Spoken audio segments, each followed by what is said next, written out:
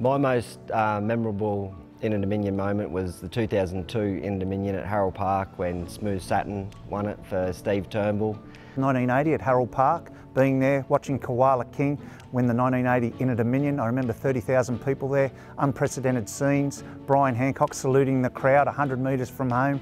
It was synonymous with harness racing, still shown today.